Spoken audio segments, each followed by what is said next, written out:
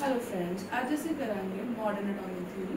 ਇਹਦੇ ਅਕੋਰਡਿੰਗ ਕੀ ਹੈ main points ਦੇ ਵਿੱਚ ਹੈ ਕਿ ਅਸੀਂ ਐਟਮ ਨੂੰ ਇਹ ਨਹੀਂ ਕਹਿ ਸਕਦੇ ਕਿ ਇਨਡਿਵਿਜ਼ੀਬਲ ਪਾਰਟੀਕਲ। ਨਾਓ ਐਟਮ ਨੂੰ ਅਸੀਂ ਕੰਸੀਡਰ ਕਰਦੇ ਕੰਪਲੈਕਸ ਪਾਰਟੀਕਲ ਹੈਗਾ ਜਿਹੜਾ ਇਲੈਕਟ੍ਰੋਨ, ਪ੍ਰੋਟੋਨ ਤੇ ਨਿਊਟਰੋਨਸ ਦਾ ਬਣਿਆ। ਸੈਕੰਡਲੀ ਕੀ ਕਹਿੰਦੇ ਸੀ ਕਿ ਐਟਮਸ ਜਿਹੜੇ ਹੈਗੇ ਡਿਫਰੈਂਟ ਐਲੀਮੈਂਟਸ ਦੇ डिफरेंट एलिमेंट्स ਜਿਹੜੇ ਐਟਮਸ ਹੈਗੇ ਆ ਉਹ ਸੇਮ ਪ੍ਰੋਪਰਟੀਜ਼ ਵੀ ਸ਼ੋ ਕਰ ਸਕਦੇ ਆ।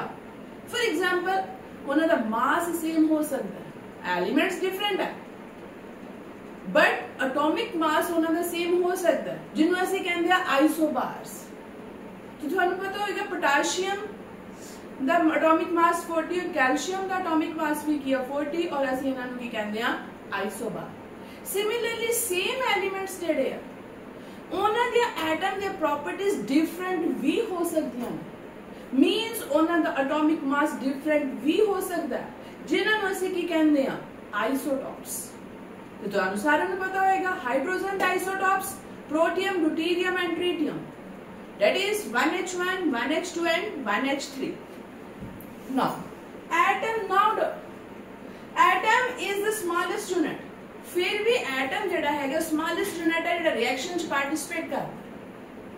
सिंपल एलिमेंट्स कंबाइन करके मॉलिक्यूल ते बनांदे बट जेडी उनदी रेशियो होएगी फिक्स्ड होएगी, बट जरूरी नहीं है कि उन्हां दी रेशियो सिंपल होवे।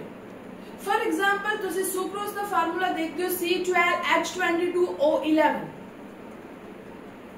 मतलब कि हैगे ते डिफरेंट एटम्स कंबाइन कीते हैं बट रेशियो जेडी है वो सिंपल नहीं हैगी। नेक्स्ट तुसी कह सकते हो कि जेडे साडे कोल एलिमेंट्स हैगे आ वो एक एटम तो दूसरे एलिमेंट च चेंज कर सकते हैं, जिस प्रोसेस ਨੂੰ ਅਸੀਂ ਕਹਿੰਦੇ ਹਾਂ transmutation. Nitrogen can be changed into oxygen with the help of alpha particles। Alpha particles कह सकते हो, बीटा पार्टिकल्स ਜਾਂ प्रोटॉन्स ਦੀ ਹੈਲਪ ਦੇ ਨਾਲ ਅਸੀਂ ਇੱਕ ਐਲੀਮੈਂਟਸ ਨੂੰ ਦੂਜੇ ਦੇ ਚੇਂਜ ਕਰਦੇ ਹਾਂ, जिस प्रोसेस ਨੂੰ ਅਸੀਂ ਕੀ ਕਹਿੰਦੇ ਹਾਂ transmutation. And the last is the कि energy can be changed into mass। Energy ਨੂੰ ਅਸੀਂ mass ਚ चेंज कर सकते हैं और mass ਨੂੰ ਅਸੀਂ एनर्जी ਚ चेंज कर सकते हैं with the formula E is equal to mc square। Thank you and have a nice day।